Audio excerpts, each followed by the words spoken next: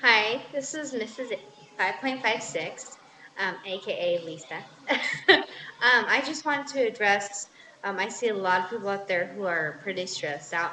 I have about like guns and the government and prepping and all that good stuff.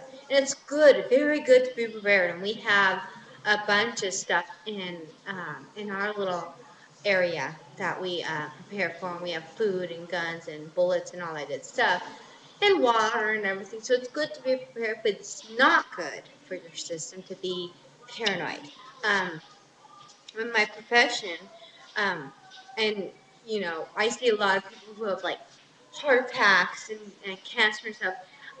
And it all started after they had some. Steve is tickling his nipples.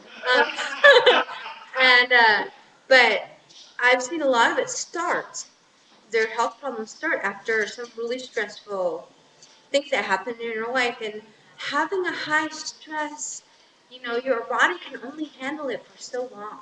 So it's great to be prepared, but I just want to let you guys all know that in no means, are we stressed out or are we paranoid? And I just want to encourage you to kind of chillax a little bit. It's great to be prepared. It's great to have bullets and guns and water and stuff, but it's not great to be paranoid about Especially these guns. it. Or these guns right here. These guns are pretty good. I get whatever I want. Oh, these are great. I love those guns. They're more like cannons.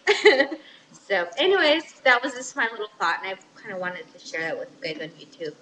Um, because a lot of you guys have subscribed to our personal friends, so I know that we have a friend that's coming to stay a few weeks in July. So, Oops. Steven. So, anyways, oh my God, I went all the way through. Ooh, So, anyways, thank you very much. I got better view than you Bye. guys.